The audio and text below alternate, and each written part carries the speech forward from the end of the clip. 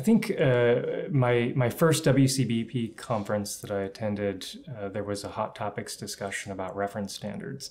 And that has stuck with me across modalities, whether it be biologics, small molecules, or even cell therapy, gene therapy, just planting the seed in terms of the expectations and need for reference standards, how to generate reference standards, what the definition of representativeness means, how to maintain and manage those reference standards. It's just something that is applied and is relevant even to this day, even though that forum was several years ago.